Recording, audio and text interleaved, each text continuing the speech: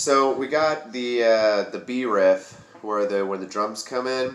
From the top, it's gonna go.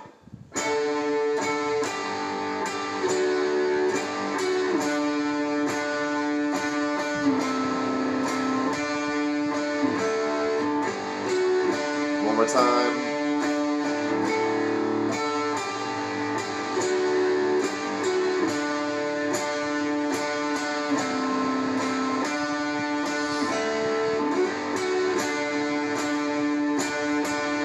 Right, and then when the verse actually kicks in, we're using our palm mutes, right? So remember, this part of our hand.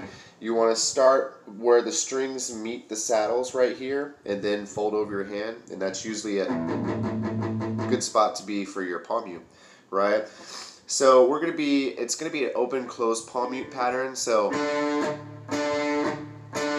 all downstrokes, we're using the open D string and the 7th fret on the G, 5th fret on the G, 12th fret on the G, right? And the pattern for the first part of it is going to go, oh, sorry, one more time.